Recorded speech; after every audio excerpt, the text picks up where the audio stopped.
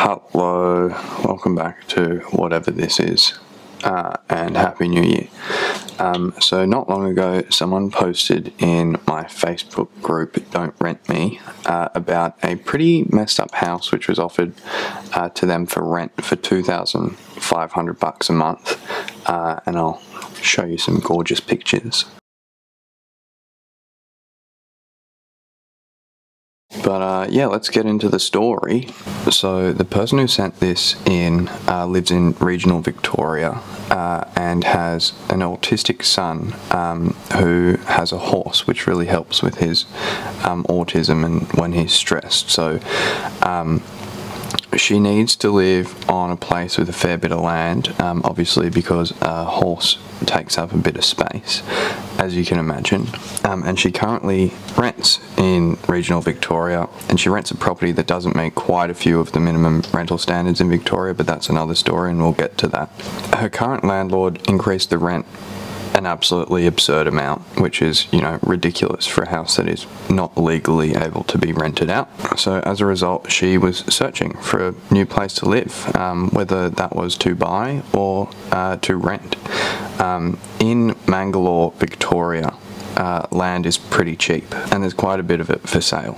She happened upon a house which was, you know, fairly reasonably priced, a little bit out of her price range, and quite frankly way above the land value of you know, properties in Mangalore or land in Mangalore, but it had a house on it. So she started negotiating with the real estate agent, and in doing so the real estate agent was like, fair warning, this house is quite terrible, so you're welcome to go look at it if you want.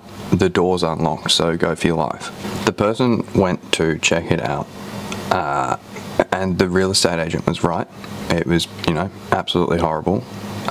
Here's a video.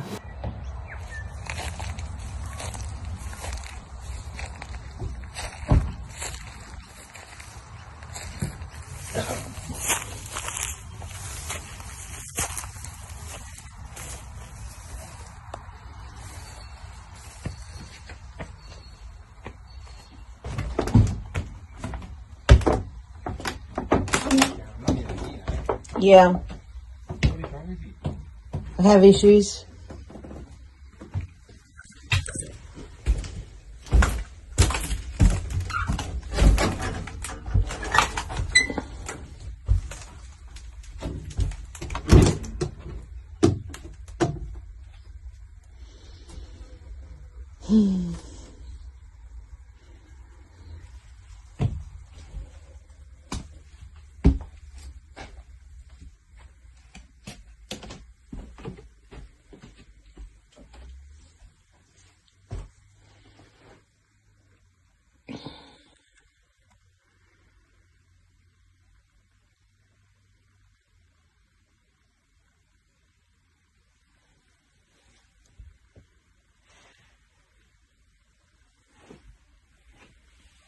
I don't know who Ben is, but he used to live here.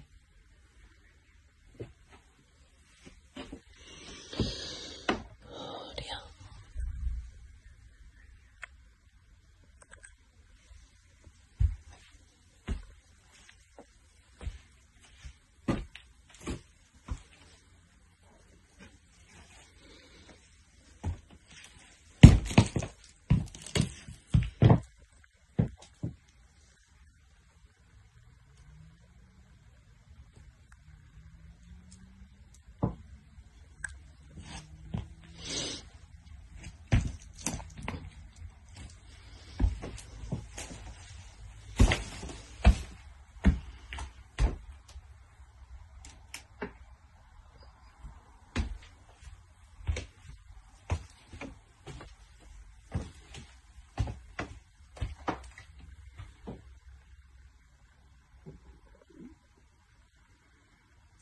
Is shining through.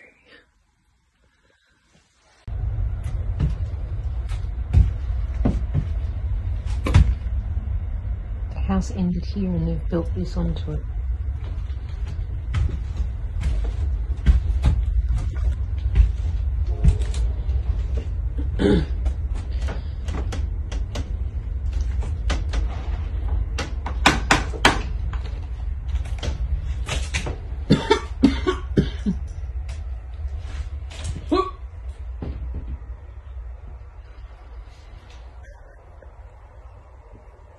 It's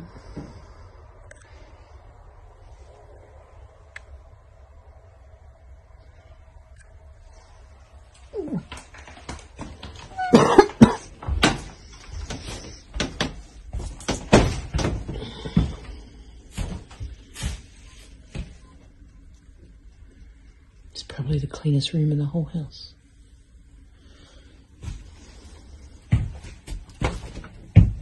And that needs outside. But it isn't.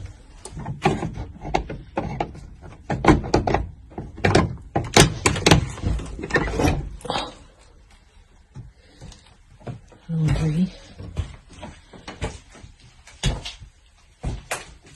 And another bathroom. Oh, good Lord.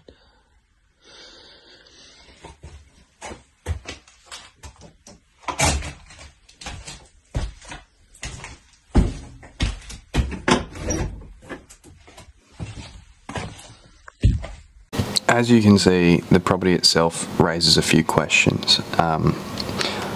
You know, there's no ceiling in a bunch of the house, and there's some suspicious stuff in there. Nevertheless, the property was, you know, had a fair bit of land, which would be fine for a horse, so the renter started negotiating with the real estate agent. The real estate agent was acting on behalf of the vendor, and yeah, you know, did his best to try to get the price down and whatever. Then eventually the tenant started negotiating directly with the vendor himself.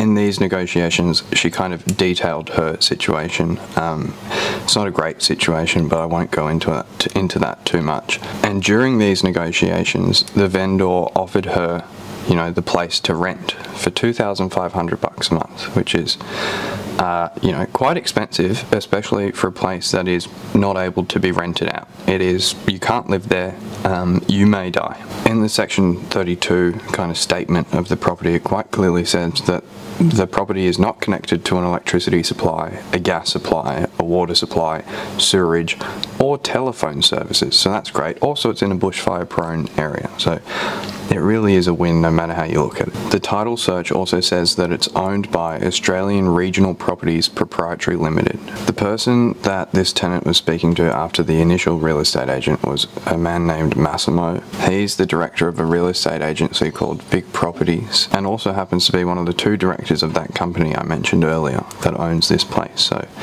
him and I believe his father are the two directors of the company that owns the house. I reached out to Massimo today to ask him a number of things. The first thing was real estate agents in Victoria have to disclose to you whether they're aware of certain things, particularly if you ask them kind of point blank to their face. So if you ask them about whether they have a knowledge of there being asbestos in the property, they have to answer you frankly, and also whether there, you know, was a serious crime committed on the property or in relation to the property, or whether it is involved in the manufacturing of illicit substances. I asked him these things, and he was like, you know, not to my knowledge. Anyways, after this, I asked him whether or not it was true that the property was offered for rent at $2,500 a month, and he confirmed this and said that this offer is no longer on the table. Anyways, this is a real estate agent who owns this property. He probably knows what the minimum rental standards are in Victoria, and yeah, just in case you're wondering, this is what it looks like.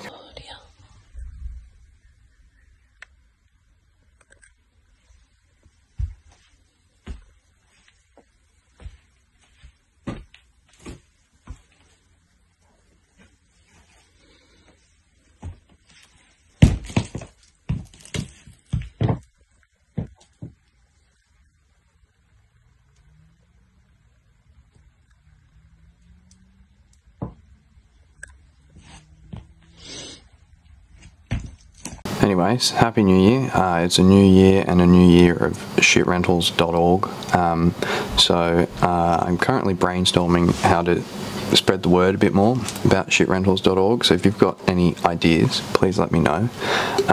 But in the meantime, all of this stuff kind of takes costs a bit of money to do. So if you have any spare cash and can afford to, please consider joining the Patreon or buying some gorgeous merch in the link tree. Also tell your friends to submit a review of their shit rental on shitrentals.org.